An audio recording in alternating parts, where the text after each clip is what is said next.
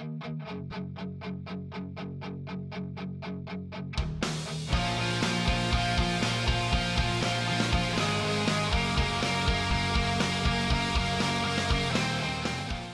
work as a liaison between the Queen Anne's County Public School System and local businesses in Queen Anne's County. I visit workplaces in the county.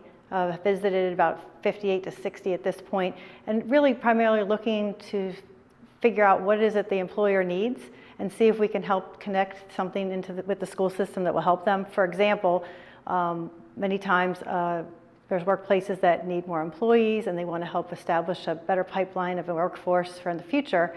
And we're seeing if they're interested in offering internships or apprenticeships for our high school students. So one of the big programs I've been working on in the beginning is a partnership between Queen Anne's County Public Schools, Chesapeake College, and local culinary businesses to do a culinary program. That way, Chesapeake College was interested in starting a culinary program. Queen Anne's County Schools would like to have a culinary option as a career program for students. So we're working on that, and when I came on board, I'm working with the fact that Fisherman's had already put forth a lot of materials and funding and money towards the program with Chesapeake, and then I'm now working with businesses in the area to offer the apprenticeship part, because the program wouldn't work unless we have approximately 9 to 10 apprenticeships for those students in the community. So that's one thing. Another example would be with HydroSearch, which is an organization, the business in Chesapeake Business Park. And Hazen Arnold there was really interested in offering internships to high school students.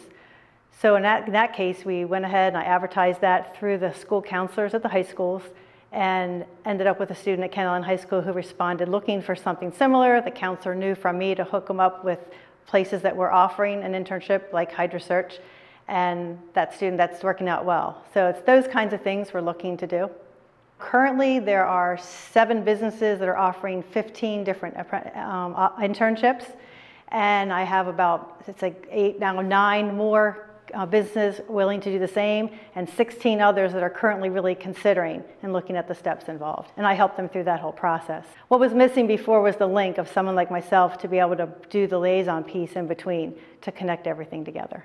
And students or parents are interested in their high school student, a junior or senior, doing an apprenticeship or an internship, they are best to contact their school counselor at school. They have that information from my office and it's available there. If any businesses are interested in looking into offering an internship or an apprenticeship or interested in even talking to me about what's involved with that, they would just best to contact me at cdean@qac.org.